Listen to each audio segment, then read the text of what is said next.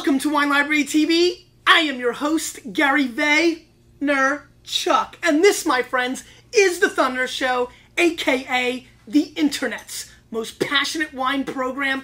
And today we do a show on a subject matter that I really enjoy. It's one that moves the needles, it's fun, and it's been highly effective for the Vaynerchuks out there to get wines that are impossible to get. Through the years, we've done some shows called mailing list wines. We've never really called it mailing list wines, so I'm kind of making it up. But what's happened is we've had wines that were difficult to get, smaller producers. Mott has done his job and linked it up, and you guys got on the mailing lists. And now, some of the hotter wines out there, Vaynerchuks control 50, 60, 70% of the mailing list and really keep it. We like to hoard it. It's our little thing, you know? We get to keep all the good stuff. So, 4 wines today, all ripping hot. I mean, like the hottest stuff. Kind of like 2 years ago, as hot as the Jonas Brothers were, that hot. These wines are massively sought after, but you don't even realize it yet. It's on the underlining nerdum, and the next year or two, with the press that they continue to get, they will become more and more sought after. And as the economy goes in the next direction,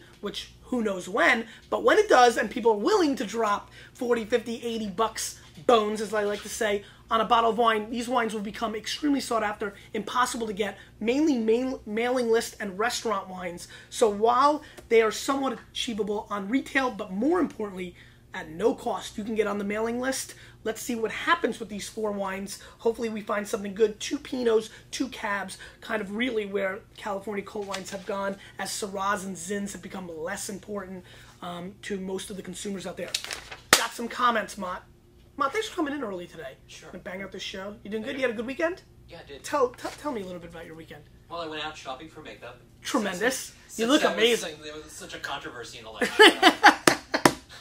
Very nice. Did you pick up anything nice? A little blush? You are wearing eyeliner. More dudes are. Yes, but what you do? Anything? Mowed the lawn, did stuff in the house. Mowed the lawn, drank a beer, let the weekend go by. Cool, man. All right, let's read some stuff.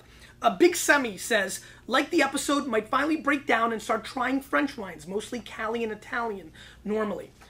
Big Semi, that is a huge move, and make that Portugal and South Africa and Australia. Mix it up, that's the whole game.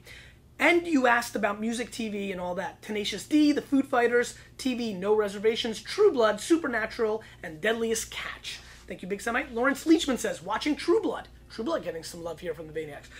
And Hung. Wine sounded great, but already sold out. So is there going to be another Thunder Cruise? Announcements were made already by this time last year.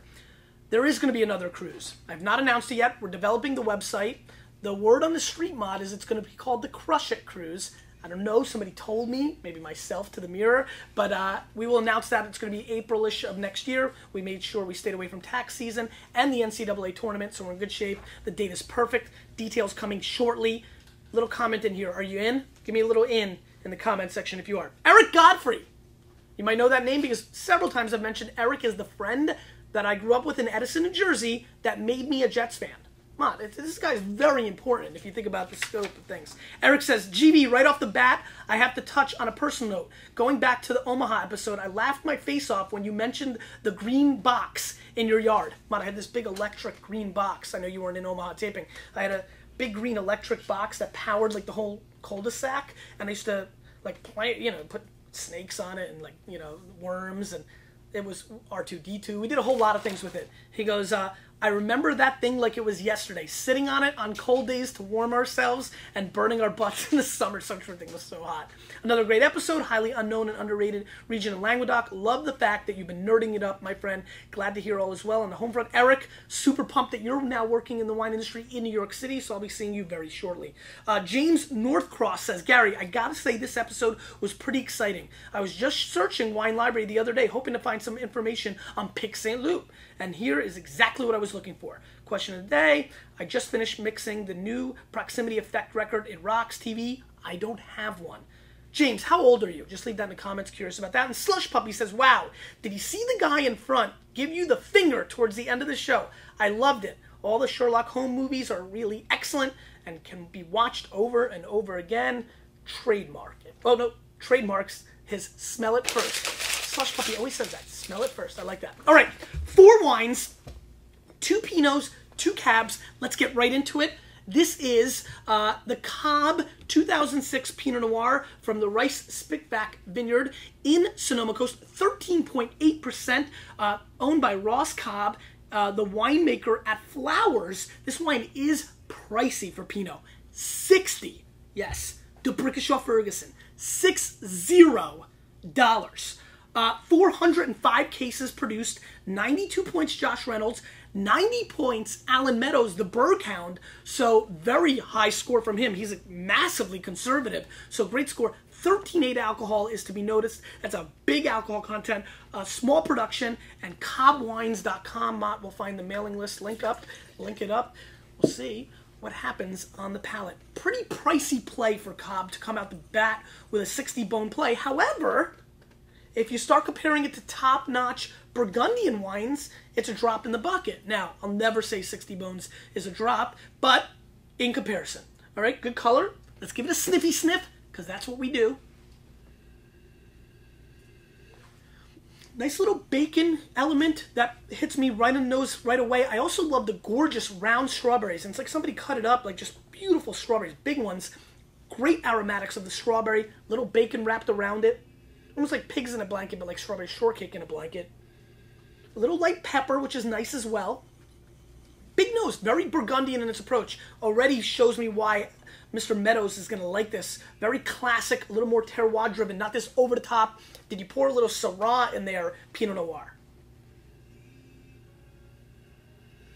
There's a little rose petal as well, a little lilac, violets, a little floral. Let's give it a whirl.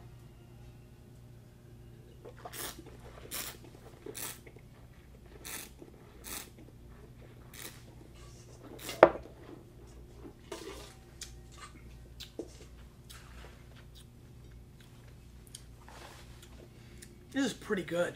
Wow. Great mid-palate. Just completely blown away by the structure of this fruit. It's a little hot, so I do get a little heat, like take a lighter, little puff the magic dragon. Yes, it can be there. Did somebody spike it with a little Smirnoff vodka? Maybe. But it kind of blows off, so it was there for a little bit. Now I'm just tasting the tannins. Almost feels like the stems are in there. You get a little, earthiness, a little tree bark brush, like, highway action, right? Little dirt, little dust and rock and all that good jazz. But it's really towards the end. What you're really tasting up front is this beautiful cranberry strawberry cocktail. Because it's not juice, Mott. I don't know if you noticed the Ocean Spray label. Medium to full-bodied, a little bit more Burgundian on the palate, but still you can taste the California sunshine. This, I would not be confused in a blind tasting to think this is New World. It doesn't come across as an exact Old World play, but it has nuances from the Old World with the New World, and you get a little bit of a balance. And now you're starting to get into those characters we all love, like the people that lived in Eastern Europe for the first 6 to 10 years of their lives and now live here, get a little accent, a little charm, a little charisma. This wine brings that. Let me give it one more shot.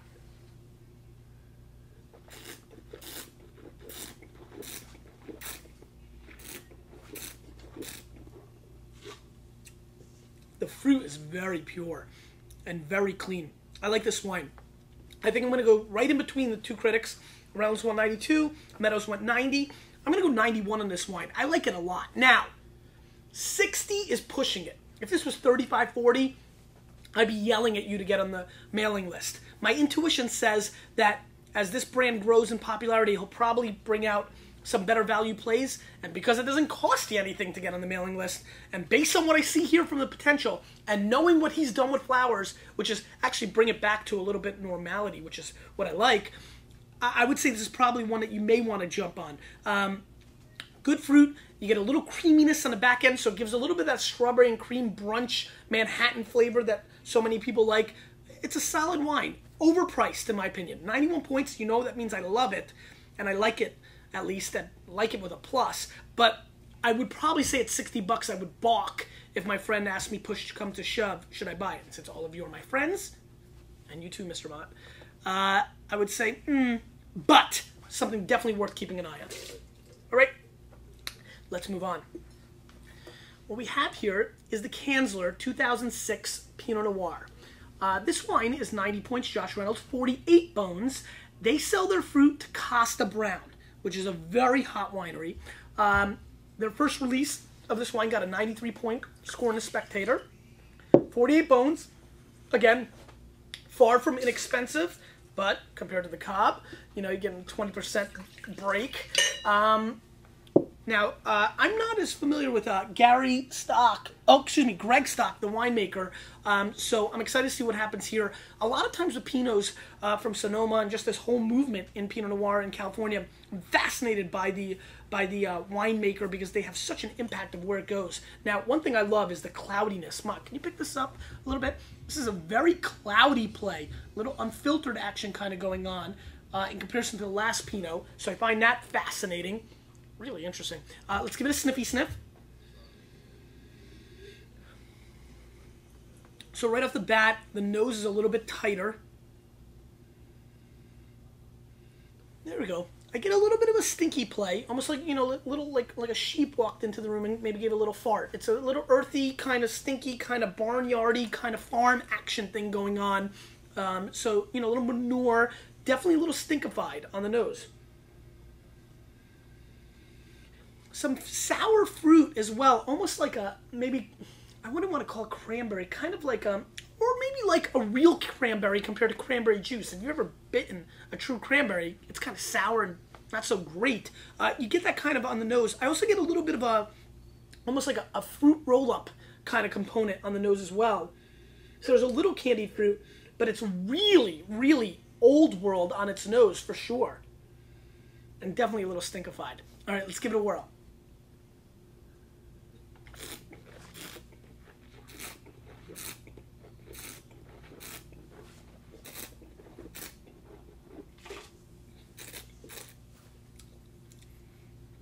I like this wine even more.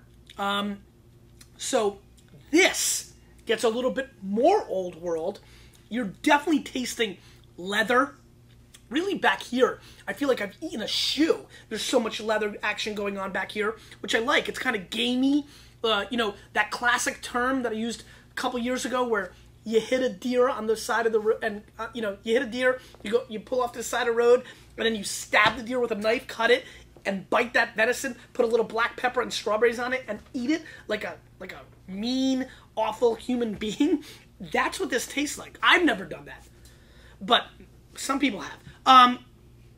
I like that action. It's very gamey. It's very gamey. I mean, I feel like I'm eating moose meat. You know, you get really interesting, kind of subtle cranberry, raspberry. Actually, it's raspberry. Raspberry is what's really singing on this wine.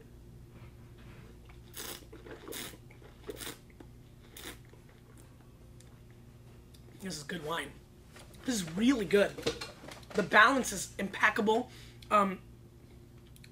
It's extremely well made, silky smooth. The balance of oak is impeccable. This is one of the best Pinot Noirs that I've tasted from the Sonoma Coast in a long time, period. I'm going to score this wine 94 points. This hits my palate perfectly. This is exactly the style of Pinot I like. I like this little black and white pepper kind of combo I'm tasting on the back end as I'm just yapping to you. The finish is immense. I mean, the finish is like a 2-minute. I mean, I don't know what the timing is. You can see it better than I can. But I'm now just tasting this layered kind of like peppered beef jerky thing. Like, you know when beef jerky is too much pepper? That's what I'm tasting, because I'm still tasting white and black pepper. As I'm yapping away to you right now, still tasting it. Finish is for days. Great finish. 94 points. Absolute must try. If you're into Pinot, you've got to find this. I'm starting to understand why Costa and Brown does so well. This fruit source is impeccable. I have very little knowledge of this winery up to this point. Ian's like, you got to try this. And 14.6 alcohol, big number, but really, really well contained. 13.8, and I could taste it. 14.6, and I can't. The flavor profile is much more out there. This is a home. Try this. This is a home run on the biggest level. This is one of the higher scored wines I've given in a while.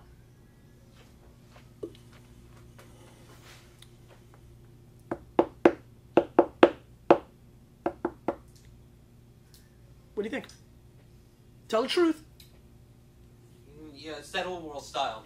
And that's too old world for you. It's too early for old world. It's too early for the old world. I really like it, and I think this is a big home run, and kudos to these guys. I'm definitely going to go try to seek out where they are and visit, and good wine. Mm-hmm. It's a little more balanced than some of the Costa Brown and some of the other stuff that's come out. You like the balance of that? It is very balanced. It's really good. All right, let's move on to some caps. That was a great showing by the Pinots. This might be a good show after. We're heading in the right direction. Don't jinx it. I mean, poo. All right, Kiever, 2006 Napa Cab, 14.9 alcohol content. This is a interesting little winery. 90 US dollars. Celia Welch makes this. Celia Macheski, as you might know her, is married, new last name. And she's the winemaker of Scarecrow, one of the hottest wines in the world. You know, just huge scores from Parker. 99 points, 100 points, I don't even know. Like, huge scores. Trades on, like, Wine Commune and all these places for, like, 500 bones a bottle. So, the winemaker's pedigree is immense. Don't know much about the Kiever winery at all. So I'm excited about trying this. As a matter of fact, all four of these are the first time I'm having them. Good color, which I like. Let's give it a sniffy sniff. Oak Monster, please chill. All right, Oak Monster is staying in bay. Wow, very bright nose. Now this smells like I took, do you remember Italian ices? Like the cherry flavor? If you just let it sit there and you let it melt down to just a juice and you just smelled it, that's exactly what this smells like. This smells exactly like artificial ice pop cherry juice. It is really over the top on the nose. But it's kind of charming and it's really intense. It's also integrated. So you take the Italian ice, but you're also going to take a big pack of purple grape Big League Chew, take the whole stack of it and bite it, chew it, pull it out and smell it. This is very candy-esque. Smell this, put this in front of any 7 to 12-year-old right now and they're going to say, Mom, that wine is awesome. I mean, it smells like candy, which could be a good thing. It could also be a very bad thing. Let's see what happens on the palate.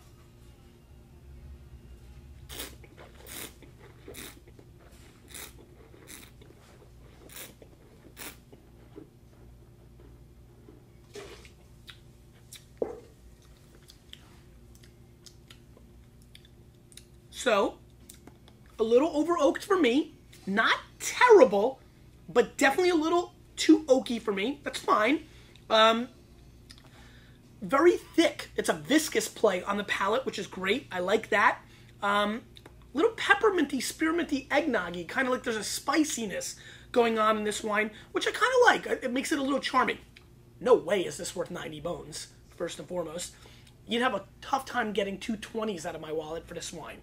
But it's a nice drinking Cabernet. You know, I think you can replicate it by drinking a Gurgage Hills at 42 or a Clos Pegase at 35. It's got no extra layer of charisma or intensity or anything that makes it special in comparison to the far majority of $30 to $50 Napa Cabs. I mean, to compare this to Schaefer 1.5 would be a joke. The Schaefer blows this away.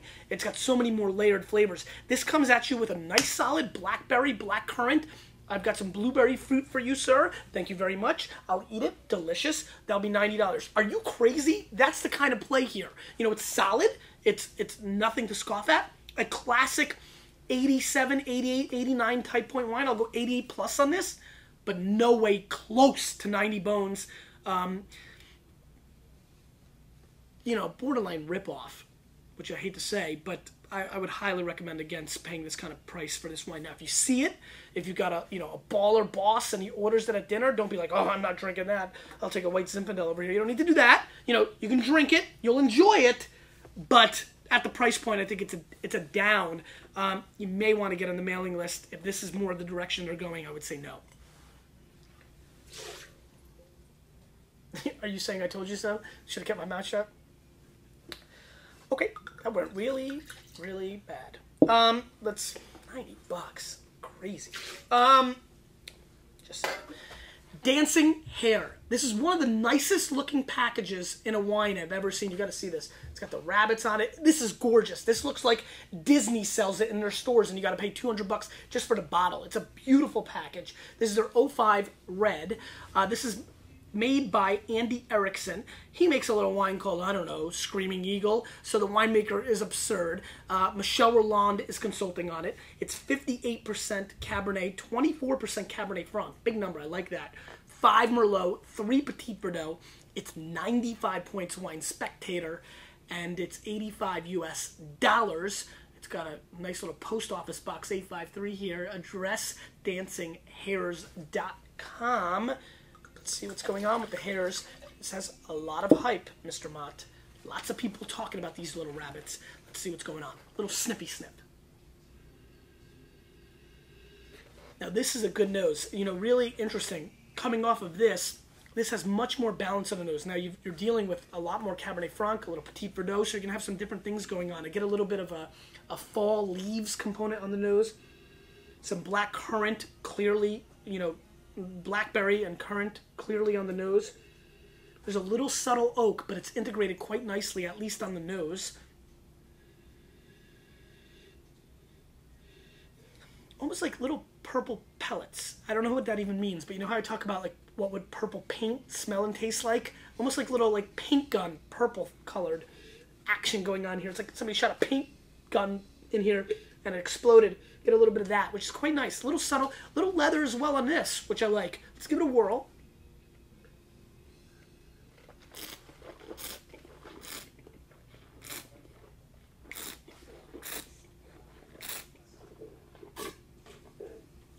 This is good. Wow. This is really good.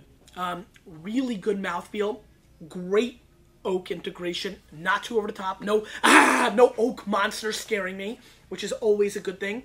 But what's even better than that is the intensity of the fruit in this wine is really unparalleled. This really, when you get blackberries and blueberries that taste this intense, that almost like taste like you like take that fruit and you cut to the middle of it and you get that core and just taste that. When you get that focused of fruit, you're really now talking about the $100 and $200 and $300 bottles of wine.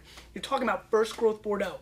You're talking about some of the classic all-time Schaefer Hillside Select, great vintages of Special Select from Caymus, Dominus, some of those iconic California wines. And this Dancing Hare, I'll be darned. I've been wanting to say I'll be darned. I'll be darned. This wine is very well made. Great vanilla bean action on the mid palate, which is just perfectly balanced with this kind of mocha coffee black tea. So it's almost like taking your favorite tea shop and a Starbucks and combining them together and then layering blueberries all over them. That's exactly what this wine tastes like. But what it also has is enormous tannin structure that is not bitter. So it's approachable right now. But this wine has easy, I mean, call it right now, easy 20 to 30 years in the cellar length. So if you were married in 2005, if you had a baby in 2005, if you're looking for a wine to put away a case of or a bottle for that special 21st or 18th, but 21st birthday, or now with people getting married later, if you needed something that lasted until maybe 30, this wine has that potential. The tannins are very firm and very intense, making me believe this wine will last for quite a long time. Let me give it one more shot.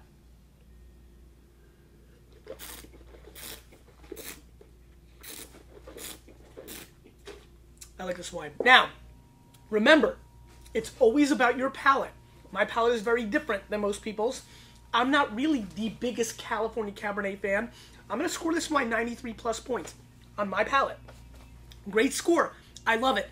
I'm convinced that 90% of you watching the show will like this wine more than this wine. I rated this one higher because my palate likes it. But not all of you like root beer more than you like Pepsi. I do. Not all of you like White Castle sliders more than you like Big Macs and Whoppers. I do. So remember, it's your palate. That being said, this is one of the better shows that we've had in a long time for quality wine. Wow, this is probably the best show of quality wine, maybe in the last year and a half. I mean, 3 of these wines definitely deserve your attention. 2 deserve your undivided attention. 1 is a little pricey. One is a disgusting person, mad at it.